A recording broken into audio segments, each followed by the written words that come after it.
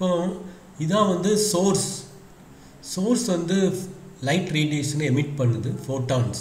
It is emitted in the form of photons, light packets, quantas called photons நம்ம சொன்னோம். இது வந்து இந்த சாம்பிளில் உள்ள மாலிகுல்ஸில் உழுது. இந்த லைட் வந்து இந்த photon is absorbed by the molecule, right. இந்த மாலிகுல் வந்து இந்த ஃபோட்டானை வந்து வாங்கிடுது. அதுக்கடுத்து என்ன நடக்கும் அப்படிங்கிறத நம்ம பார்க்குறோம். அப்போ வந்து what happens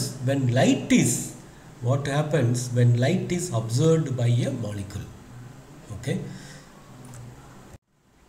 அதாவது ஜப்லான்ஸ்கி டயக்ராம் பார்க்க முன்னாடி நம்மளுக்கு வாட் இஸ் சிங்லெட் ஸ்டேட்னா என்ன, வாட் இஸ் கால்டு ட்ரிப்ளெட் ஸ்டேட்னா என்ன அப்படின்னு தெரிஞ்சிருக்கணும். அதுக்காக நம்ம இதை பார்க்குறோம். What happens when light is observed by a molecule.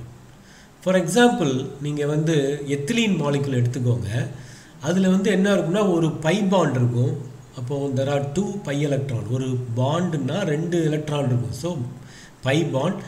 அதுக்கு according to molecular orbital தியரினா by பாண்டுன்னு இருந்துச்சுன்னா பை ஸ்டார் ஆன்டிபாண்டிங் ஆர்பிட்டல் இருக்கும். So bonding orbital by star. இப்போ இதில் இந்த 2 electrons are present in the by bonding ஆர்பிட்டாலில் இருக்கும். அப்போ தே ஆர் பேர்டு. அப்போ வந்து நீங்கள் பார்த்தீங்கன்னா டோட்டல் ஸ்பின் பார்த்தீங்கன்னா இதுக்கு வந்து ஸ்பின் அப் அப்படின்னா plus of, spin டவுன்னா minus of. அப்போ இது ரெண்டையும் கூட்டிங்கன்னா 0 வந்துடும். பிறகு இந்த ஸ்பின் மல்டிசிபிலிட்டி தான் வந்து சிங்லெட்டா ட்ரிப்ளெட்டான்னு சொல்லக்கூடியது. அப்போ 2s + 1 தான் இந்த formula to calculate the spin மல்டிசிபிலிட்டி. அப்போது 2 × 0 + 1 singlet state.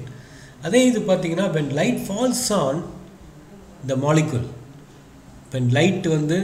when the molecule is irradiated with the light radiation, என்ன ஆகுதுன்னா one of the electron is promoted to the excited pi star orbital, antibonding orbital. அதில் வந்து no change in spin, அப்படியே வந்து இது இங்கே மேலே போயிடுது, இந்த ஸ்பின்னில் சேஞ்ச் ஆகாமல். So this is again singlet state S1. ஆனால் இது excited, this is ground state, this is excited state, but the spins R bird.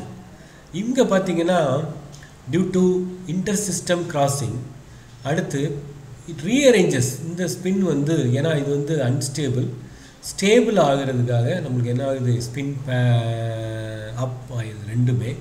அப்போ இந்த டோட்டல் ஸ்பின், அப்போ this is another excited state, this is ground state, this is excited state. On இன்டர்சிஸ்டம் crossing it becomes triplet excited state T1. இது ஏன் triplet நம்ம சொல்கிறோம் அப்படின்னா 3 இதில் 3ன்னு வரும். இப்போ பார்த்தீங்கன்னா S = +1/2 +1/2, ஏன்னா இது 1/2 ஸ்பின் அப், இது ஸ்பின் அப், +1/2 = 1. therefore 2 × 1 + 1 வந்து 3ன்னு வந்துடும் ட்ரிப்ளெட் ஸ்டேட். அதனால தான் இதை ட்ரிப்ளெட் ஸ்டேட் சொல்கிறோம். இதில் பார்த்தீங்கன்னா இது ரொம்ப முக்கியமானது. நம்ம ஜப்லான்ஸ்கி டயக்ராம் வரையும்போது இது உங்களுக்கு தெரிஞ்சிருக்கணும். a triplet state is more stable.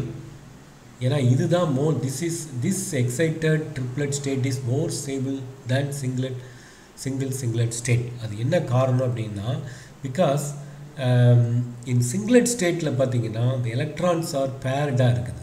the electrons are paired causing interelectronic repulsion இருக்கிறதுக்கு வாய்ப்பு இருக்குது. அதனால அன்ஸ்டேபிள். அதே இதில் பார்த்தீங்கன்னா இன் triplet state the electrons are unpaired, therefore lesser interelectronic repulsion. அதனால this is more stable than this triplet state is more stable than singlet excited state. Okay, thank you for watching. நன்றி.